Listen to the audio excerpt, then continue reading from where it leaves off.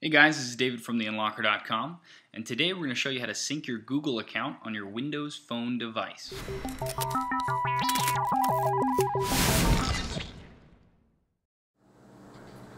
So you have a love for Google. You have a Gmail account, you have a Google Calendar, you use Google Tasks, you have maybe even a Google Apps account that you use for your business email, business products, etc. But you want a Windows Phone. You'd think they're like oil and water, but in actuality, they work pretty well together. So we're going to show you how to get your Google products, your Google account, to sync with your Windows Phone device. Okay, so it's actually pretty simple to do. You're going to swipe over, go down to Settings,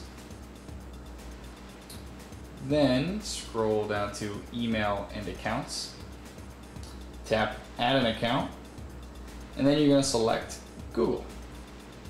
Now here you're going to put in either your Google Apps account email or your Gmail account and your password, and once you've done that you're going to click Sign In. And eventually it's going to say syncing and it will say synced once it's done. So give it a second to do that the initial time. Okay, now once it's done and it no longer says syncing, you're going to click on the Google account, and here's where you can change your preferences. So for example, you might want to also sync your calendar. You could change your account name. I'm going to change the download new content as items arrive because I want to make sure I get my email right away. Last 7 days is when I want to download an email from, that's fine. My account, and then leave the server, everything else, leave it and hit check.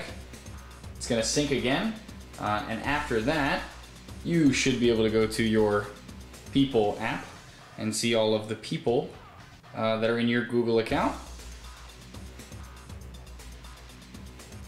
Go to your Google Mail and make sure your mail is all synced, and also go to your Google Calendar and see that all of your Google Calendar stuff is present.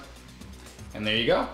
If you'd like to learn more Windows Phone basics, head to How-Tos at the top of the site, then click Basic How-Tos, and then Windows Phone, and you'll see here General Windows Phone How-Tos. Clicking on that is going to list all of our basic how-tos to get you started with your new Windows Phone.